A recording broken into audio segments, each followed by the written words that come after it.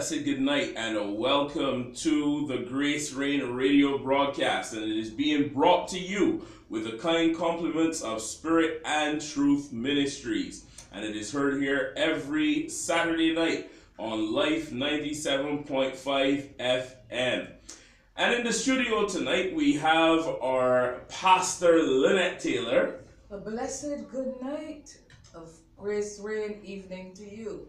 And also on my left, both of them are on my left tonight, we have our senior pastor, Pastor Ramon Taylor. A very blessed good evening to all of our listeners, and God bless you as you tune in this evening to our program.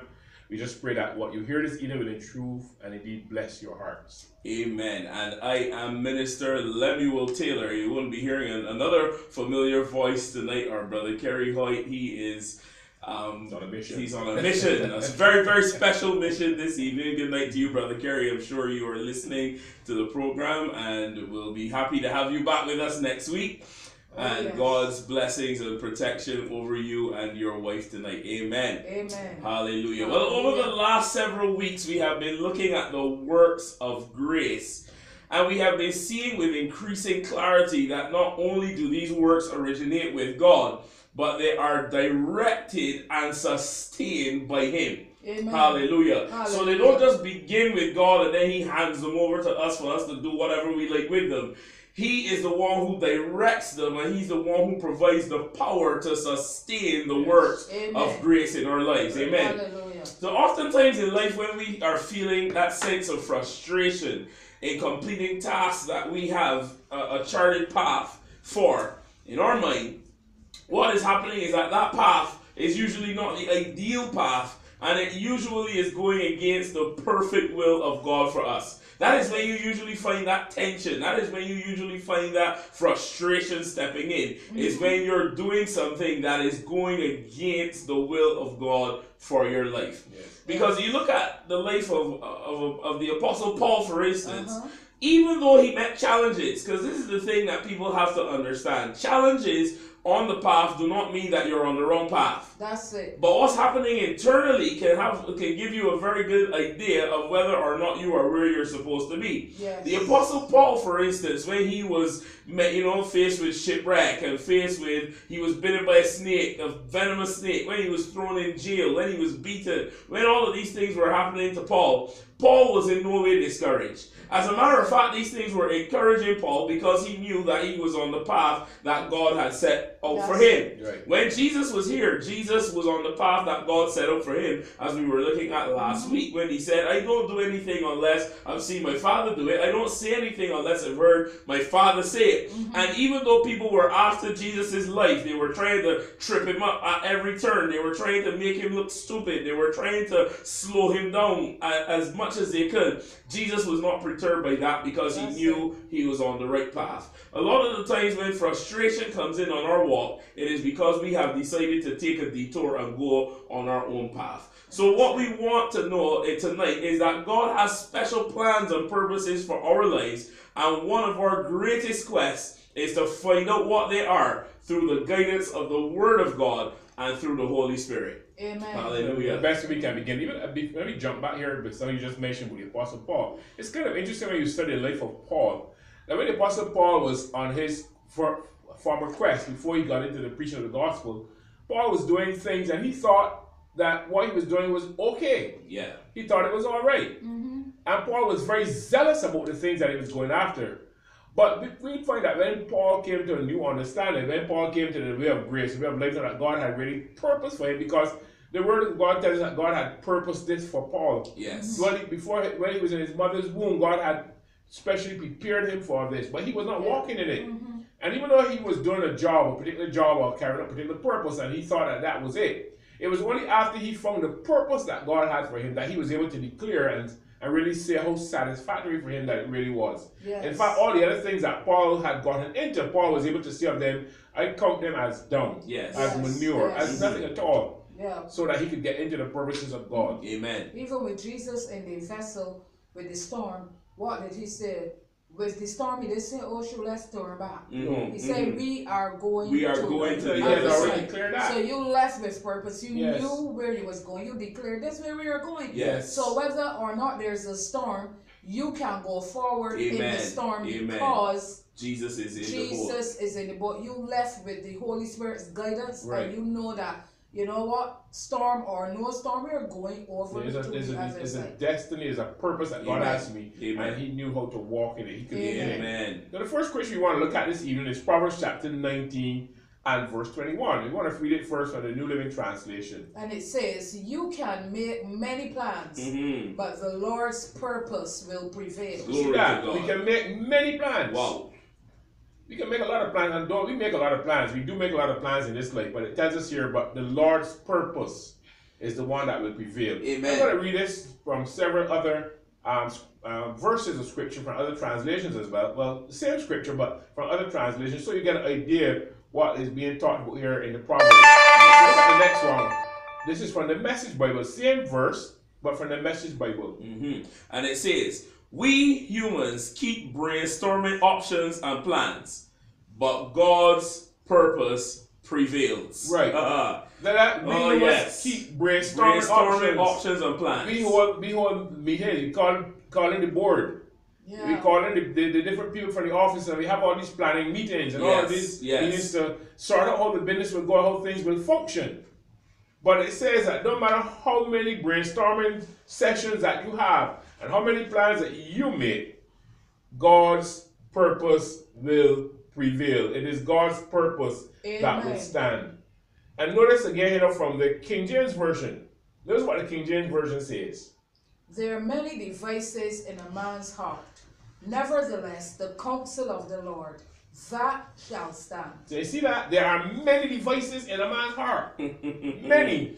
Not one or two. And we always are coming up with things. And I look at the word devices and look and see what that word means. It means plans. Yes. Schemes. Yes. Strategies. Yes. We're always strategizing. We always putting a lot of things together. Look at this one. Tactics. Yes. A lot of tactics that we come up with. Desires. And not just desires, but it's strong desires. Yeah, and this here, the King James Version translates it as many devices. We have a lot of things going on in our heads. Yes. We have a lot of things just going on. Yes. and I find it really that it stems from, and this is why grace is so important in this season. Why we've been on grace now. This is the last close to 3 years now that we've been doing this program, and we've been on grace a lot longer than that in our ministry. And why we stay with grace, because grace is the great stabilizing factor. You know, this is the gospel. This is really the gospel. This is the good news. That's it. And what grace does is that grace brings a sense of peace and a sense of calm that you don't get from religion. Religion does not give you peace. Religion does not give you stability. It does not give you calm. Only Jesus can do that. We go back to the boat again. What was Jesus doing when the storm arose? He was asleep. He was relaxed. He was at rest. And unfortunately, what happens with us, we human beings, as soon as we see rest, we get nervous. Anytime you see rest, we get nervous. And what did the disciples tell Jesus even at that point in time? Carest thou not that we perish? Yes. They would have wanted at that point in time that Jesus would have been up running around on the deck of the boat, getting everybody with buckets trying to bail water off the side of the boat. They would have been more relaxed if Jesus had been up with them doing that. Yes. But Jesus is at rest, and they're upset with the rest that Jesus has, and gone to him, carest thou not, Master, carest thou not that we perish? And that happens a lot in religion. Yeah. You know, some people are flustered because you look calm. Right. That's the point. That you are calm, things are happening. You gotta see the church looking, and they want you to go and start just get busy and get anxious and reach out your hand and steady the heart for nothing. And that's the challenge with religion. And you always have to be revising. You work this one, you work, so you're going to go somewhere else. You can do this today, and then tomorrow you can't be doing it. Which one is it? Which one? We need stability, and the word that is shaking. That's it. And shaking, you need stability. That's it. And that's why God would cause the church to come back to this place where it started in Acts 2 with grace. Amen. Amen. Because there was great stability then, and it has to come back before he comes. That's it. That's it. Because if not, he will come and we won't even recognize he's too busy shaking. Oh man. And the point was going to be just even as you were talking about the fishermen, the men of God in the boat. And it makes me think back to what we just read in the Message Bible. Because here they were in the midst of a storm, but what were they doing? Brainstorming. Brainstorming. Listen, look at Because that, the look at those verse words. says, we humans keep brainstorming. Brainstorming. And they would have Yes. been trying to come with all kinds All of kinds of ways ideas how of to how get this we thing could get to settled steady down. this boat. Yeah. How can we steady the boat? How Yeah. can we steady this boat that we are in? Yes. It was other, Peter had one idea, John had another idea, the next Mark, whoever's in the boat at the time, everybody has a different idea of what to do. But the only body with the real solution is Jesus Christ. Mm-hmm. And Peter being a fisherman, he probably was the one everybody's looking to. Everybody said, And he "You was will just know, as you scared. will understand Right. what's going on here." Yeah. Yes. And clearly he didn't have the solution That's because it. if not, they wouldn't have bothered Jesus. They wouldn't have had to bother That's Jesus it. because Peter would have said, "Hey, all right, boys. When the wind start to blow, we gonna lean the oar this way, and Shift we the gonna sails shift that the way. sails that way, and we can tighten the mast and all that sort of thing." Throw buckets, and Right. then when it gets in, then we throw We three throw more three more buckets. buckets and that sort of thing. But clearly, none of the natural means of solving the problem were working. That's Correct. it. Clearly, none of the natural means of solving the problem were working. And I think God allows us to go through certain processes till we get to the place where we run out of ourselves. Yes. Where we run out of ourselves. Where we get to realize, you know what, I have no hope now. Yes. I need Jesus in this situation. I need God in this situation. And then God steps in and comes and shows us just how easy it really One was of the options from that the was very available to beginning. us from the very start. Was me. It was me. Yeah. But we do all kinds of other things, and then we say, oh, we run out of options, so now we go back But to the only God. option is the only option. But that's it. That's Jesus. Yeah, and it ties in here with what the verses are saying all along. But the Lord's purpose will Will prevail. stand. That's it. But the Lord's purpose will prevail. Mhm. But the Lord's purpose, it shall stand. Yes. So there's Amen. Amen. only Get back to that all the one time. option all the All time. the That's time. what we gotta recognize. Right. Amen. Look at the Amplified version now of this same verse. Mm-hmm. The Amplified says, many plans are in a man's mind. Many plans. Many. But it is the Lord's purpose for him that will stand or that will be carried out. Oh, yes. Amen. Hallelujah. Thank God this evening. Glory to God. Thank God. Thank God for you. Glory So to it's God. only the wisdom and the plans of God that are going to work in our lives. So if we want to unlock the purpose which is uniquely designed as ours in Christ, we must look to the Word of God and to the guidance of the Holy Spirit. And this will reveal the plan of God for us. And we'll be able to chart the best course for the special design that God has built into us. Because remember, this comes out of the fact that God is the master craftsman. Yes. We are his workmanship. Yes. So we have to lean on him. We have to trust him. We have to allow him to work out his perfect plan for which he That's designed it. and for which he purposed us. Amen. Amen. We Amen. created in Christ Jesus. Yes. Created unto good works. And the only way we're going to know what those works are is if we stay with Christ. Amen. If you're in Christ, you can't expect to find the good works outside of him. Right. Yeah. You can't expect to jump out to Christ and go, hey, let me find some works. Let me see if I can find some work down the street, down the road, somewhere. I have to find them in Christ. That's So I it. have to be looking to him to take me through what So the God works has are designed you supposed to to be be doing. a beautiful plant pot. You're serving no purpose if you're just in the corner being a garbage can. That's right. You That's can't. it. Because that's not the purpose for which you were created. That's it. So he's created us as beautiful vessels of honor for his glory and for his honor. So we must find out from him then, through his Holy Spirit, what is it that he has designed us for? Amen. What is our real purpose? And then we Amen. must flow into the purpose for which God has called us. Amen. And even with that in mind, we want to shift gears a little bit tonight. And we're going to look at some the topic that is really necessary for us to understand. And it kind of ties in with works because you can't really get to the grace works unless you first understand, well, what is grace? Why do I need grace? Why am I even saved? Correct. And that's what we really want to begin to look at in the next few weeks is as what is really salvation? What does it mean to be It saved? helps you to understand who you are Who you are. and what you are all about. Yes. Your spiritual identity. Yes. What is this thing about salvation? Who are we? What is it to be saved? You know, what are these concepts that we talk about? What does it mean to be saved? What are we being saved from? Why do we need to be saved?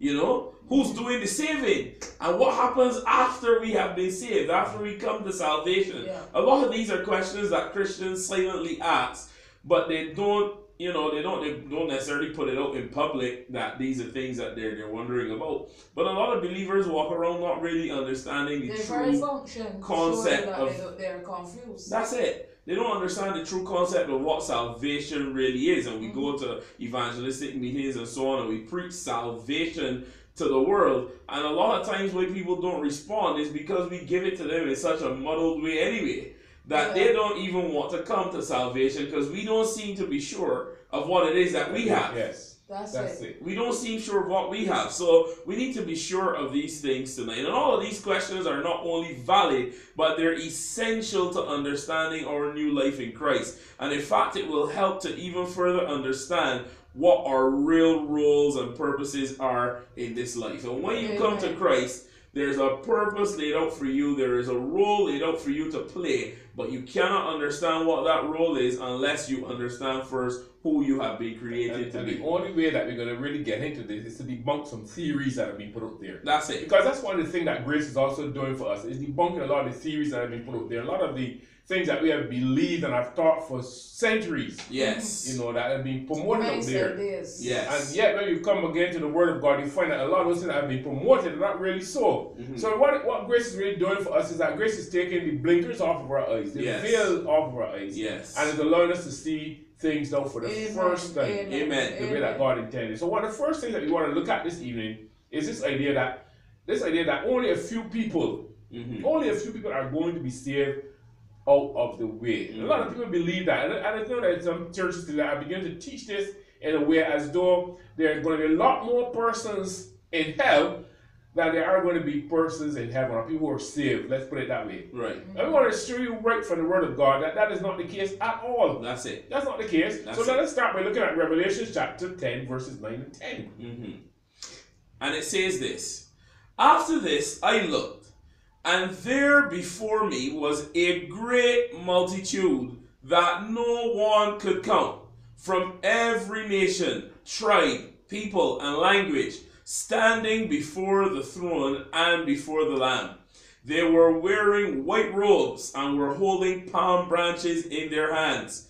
And they cried out in a loud voice, Salvation belongs to our God, who sits on the throne, and to the Lamb. Hallelujah. And right away we can jump into this verse. God. I think the first thing that jumps out at us, before me there was a great multitude. Oh yes. And not only a great multitude that no one could count. Hallelujah. Them, then that means that something is totally wrong with this Jesus. It's a great multitude. That theory of 144,000. And jumps out in one time. You could hold them at the stadium. That's right. So I don't know really, but that really. And it says from every nation, tribe, people, and language. And I often think something when you look at the scripture, why would the Holy Spirit go to such length to put all these little bits and pieces of information here for us? He could have simply given us and said, a great multitude that no one can come from every nation or from many nations. Right, and he could have said that. That would have been enough. And that would have been enough.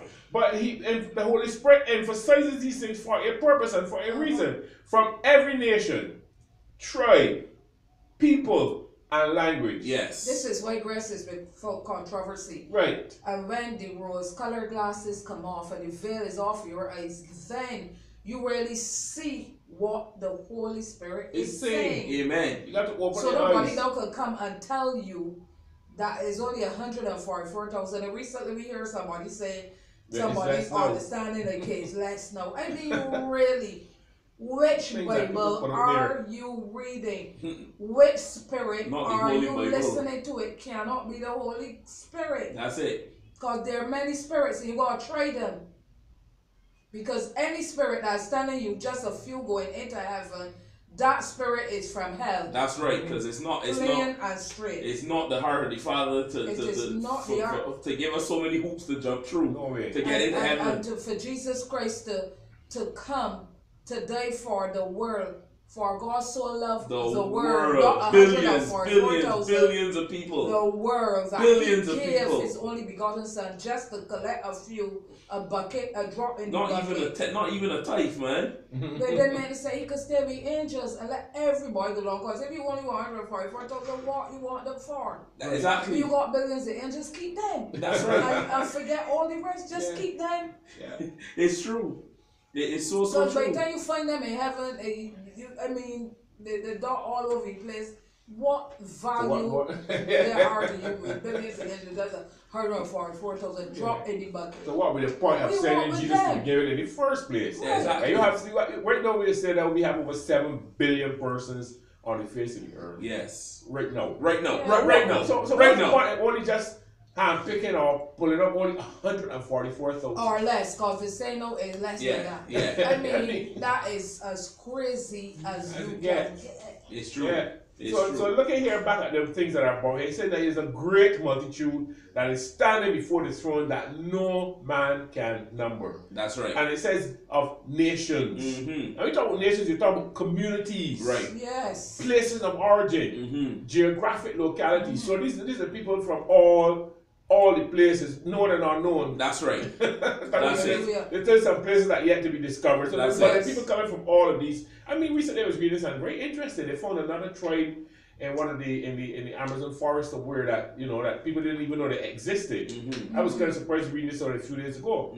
But these people are there. That's right. God made them for a purpose. That's right. So if God is just going to come down and sweep the whole world and forget about them and just blow them off the face of the earth, all is going to go to hell. Yeah. Never yet having known anything about Jesus or why they exist, what is their purpose. So it has to be a lot more than that. So he says here of nations.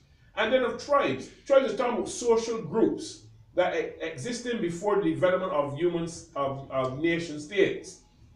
So what happened to the Caribs? Right.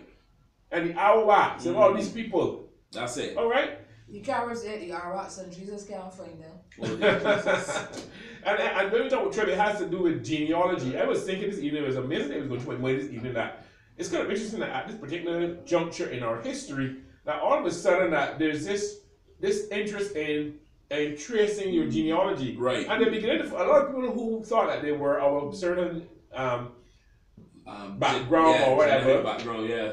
And they're discovering that they have a lot more all over in That's so many right. different persons and right. different groups. Yeah, but even us, I think one of the gene traces that we've done recently, a member of our family had done a gene trace and found that we have some Viking blood in our gene pool. I mean, it's not from Ireland. So looking at us, you would never believe that we have Scottish in your blood. Right. That You understand? That is as far out as we can go. You tell me some place in Africa. You believe it. I was saying Cameroon or but places, right? Vikings. Right, and so that is the thing. One of the things you'll get to realize with this is that God allowed, and I think that's the reason why He told man when they left the garden to spread out. Because God wanted Himself, the image of Himself that He placed in man, to have as many expressions as it possibly could. And you get those expressions as man spreads out and families mix with families. Yes. You go overseas and you study and you bring back home some person and you get married and have children or something like that there. Or, these things happen to me. You marry different families, marrying into different families. You get this blend going on that God is saying, I am getting to make as many expressions of myself in the earth. Amen. So that's what God is really after. So that's what it really says here, that this is then genealogy in terms of tribes. This is, groups of people with common ancestry, common genealogy. Yeah. And that genealogy can stretch as far as here, as around the other side of the world. That's it. And that's the thing. So all people being representative. But then you see the word people. And people now, collective human beings made up of women, men, and children in known and unknown groups, races, languages, etc. Hallelujah to Jesus. I always find that we were in Ghana several years ago that we met these, we call them these Amerindian type people. We wanted to discover that a lot of those people that were in a particular area, that a lot of these came from places like Brazil, different groups. But when you look at them, they all look alike. Yeah. But yet, when you start to look at the whole background where they all trace this, came from across Central America and South America, different groups, but they all came together in that little area there where we were at. And they were living there. So this is what God is talking about. Collective human beings made up of women, men, children, and known and unknown groups, races, and languages. And then in the same passage, he put saying languages. Yes. You see, so these are things that we have to look at. And languages have to do with linguistics. Wikipedia tells us that as right now, at this current juncture, there are between 5,000 to 7,000 known languages. Right. And you're discovering more. And there Yes. are some unknown ones in Yeah, they're discovering more. some countries still have to get to understand. And what all this is saying here, and the point that we're building really out of this, because we're really gonna have to come back to this more in Yes. depth next week. We just kind of That's just scratching, just opening up the door with this one, right? But what we're doing here is to let you know that God's intention for mankind is that all humans will be saved. We know that that's not going to be the case, that every single person is not But that going to is make the it in. intent. But God's intention And a is wishful that intent. every human being eventually will be saved. That's what he would want. That any should perish. So if you're perishing, it's because that is your choice. He also made us with choice. Right. But it is not his intention, but the way that sometimes the gospel, well, not the gospel, how people preach. Messages that The go. messages that go is as though God is after some people to just cut them down and get rid of them. It's their choice if they want to go with him or if they want to go somewhere else. That's it. That's how he has made us because of who man is. Man was made with choice because he did not want robots. He could have had robots, but he Amen. did not want robots. Amen. He's not a robot, so he could not make robots because we were made in his image. That's right. And he has a choice. He could have chosen to get rid of man. He chose not to. That's it. That's And it. that's what we have to recognize. Amen. And then there are people who are also putting up this whole thing of that God is only saving a specific few. And that once he's finished calling those, he's done with That's the rest. it. And that is not true at all. That's not Misunderstanding true at all. again. We're going to look at these things as we go on over the next couple of weeks. Amen. Amen. And so since the renewed preaching then of the grace of God that has been revived in this last day, there are many voices that have arisen in opposition to this message that we are bringing. And I know that, there's some places you go and you preach this thing and there are people that get nervous, they get, they shifting in the seats and stuff like that there. But what people have said is that we are making this path of salvation sound too easy. We as human beings, we like challenge. We like to know that there are hoops to jump through to get to something. And because because got some fire around it. some fire around those hoops. And the thing about it is a lack of understanding of how good salvation is. Salvation is so valuable that Jesus you couldn't put a price tag on it. To put a price tag on salvation would be to lower its value from the infinite value that it has. It has to be free to mankind. But remember that it was paid for. Because what we don't understand is because it costs us nothing, somehow we get this impression that if we say to man that it costs nothing to us to receive salvation, that it will be trampled underfoot. Right. But if you understand that it cost Jesus everything he had, it cost God that eternal connection that he had with Christ, even if it was only for 3 hours. They had never been separated before. For him to be separated on that cross, for him to have to look up and say, my God, the first time that he would have ever had to say that, he was always saying, my Father, my Father, my Father. For Jesus to have to say, my God, meant he had been separated at that moment in time, because he was carrying the sin that we really were born in. The sin came on him. And he said, my God, so that tonight you can say, my Father. Hallelujah to Jesus. Hallelujah. Glory to God. So we're going to come back into this next week. This is always exciting, and we're going to really look into really what salvation is, why we need it, how we can get it, and how it works in our lives. Amen. And we are Spirit and Truth Ministries, and we meet at the Luther Thorn Memorial Primary School, Sundays at 10 a.m. and Thursdays at 7 p.m. we meet for Bible study. Our telephone numbers are 426-9768, 426-9488, and 4170035. And until next week, when we come back with the grace of God, we declare over you, Shalom.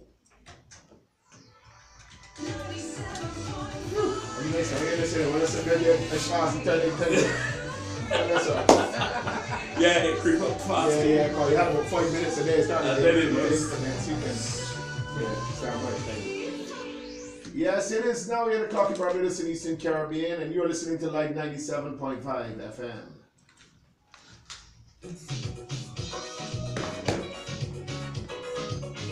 Oh, bless the Lord. Oh, yes, oh, my soul. Ready for the one? Everything ready? Yes, Oh, yes. Set up until you let me go set up and